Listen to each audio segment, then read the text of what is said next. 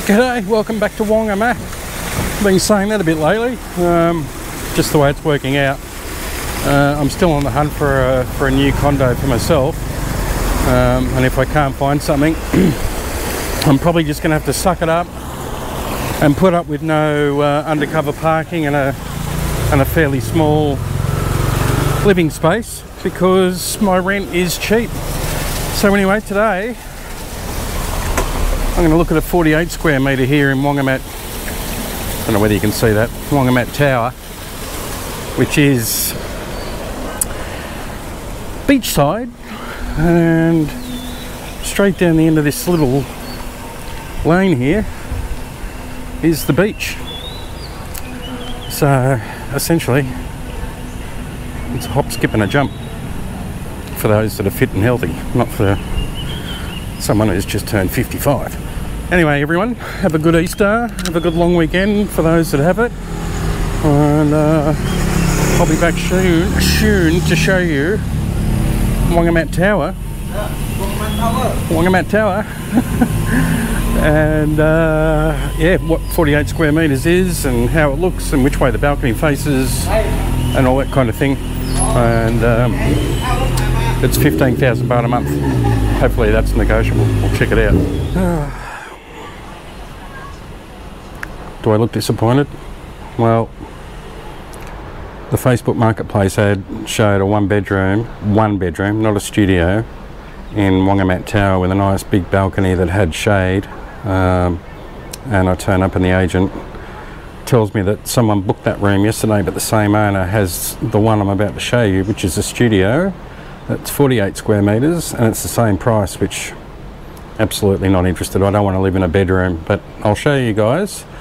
Good view, fantastic, look at that. So that's Pattaya over there, and the beachfront just down there, and that's the Riviera Wongamat right there. This balcony's okay, but the one in the Marketplace ad was more of a square than just a rectangle like this, so it was wider, much wider. But anyway, yeah, I'll show you what it looks like. Some of you might disagree with me, but I am fussy because I'm not young. I do like to have a separate bedroom, and I don't want to sit here trying to watch TV over there with the bed just there. Anyway, it's not too bad. It's 48 square metres, but I think it's a bit smaller than that. There's an aircon unit there, just one, which is good for power.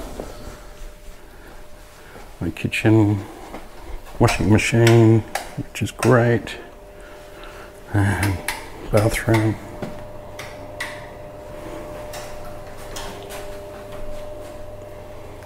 A decent shower.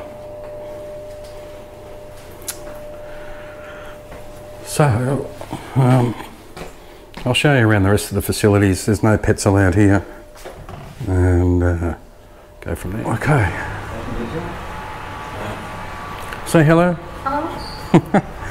That's the pretty agent. So this is the gym on the rooftop at Wongamat Tower. Beautifully air conditioned, and one of these days I'm going to get my lazy backside in the gym. And just down there is the Sanctuary of Truth, and that building right there is called the Palm, and that's Palm Pie Hard. I stayed there for 1 month in August when I first came looking, and just out here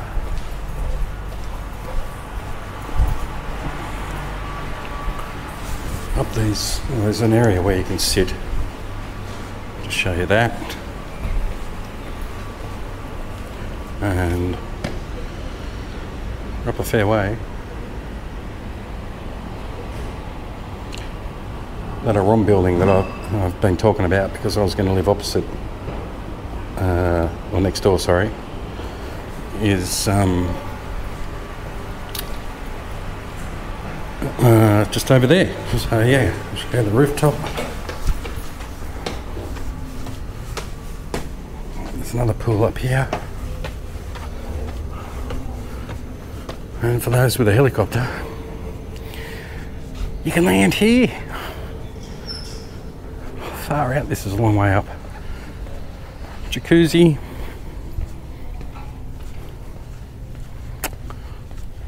No scenery around the pool, sorry fellas.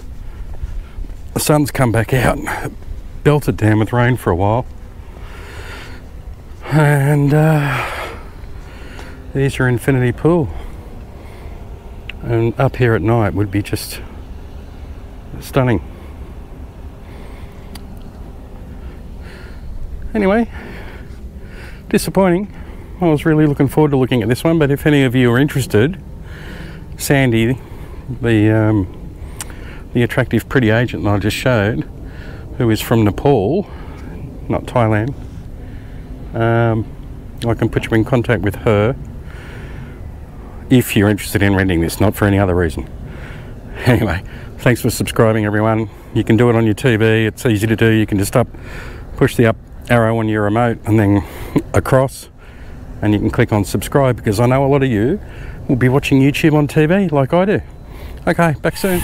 So I've been in here before, Wongamat Tower, and that would have been 5 months ago, and they had this sectioned off around the pool. Sorry about the angle grinder in the background. And it's still exactly the same. But Sandy, the agent, just informed me that it's getting fixed next week. So there you go. Anyway guys, another short video. Thanks for watching. Again, happy Easter.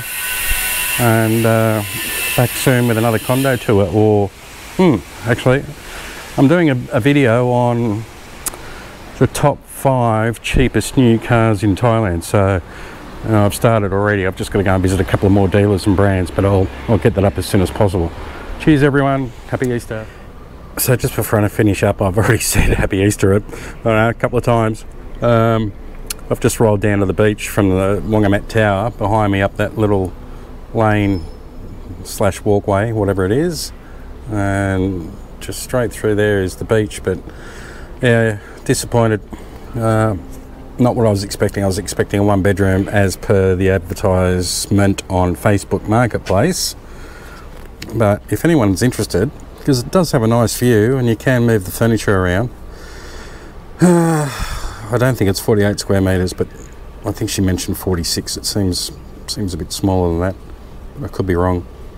It's 15,000 baht a month. So US, that's $440 per month, which works out to $15 per day, doing the same calculations as I did at City Garden Tropicana. Australian, $658, 21 per day. That's based on exchange rates at the time I did the conversion, which was today, the 7th of April. New Zealand, 702, 23 per day. Canadian, $593, 19 per day. British pound, $353, or $11. Sorry, my mistake, £11.60. Is that right? Please correct me if I'm wrong. Euro, 402, which works out at $13.20. It was on the 19th level, and no pets. So Roger, if you're watching, no pets allowed in that building. Anyway, that is it for today. I'm going home to have a beer because it's Good Friday, and it's very humid. The sun's now back out again, as you can see, after a massive downpour, and I'm hot. Chat soon. Bye bye.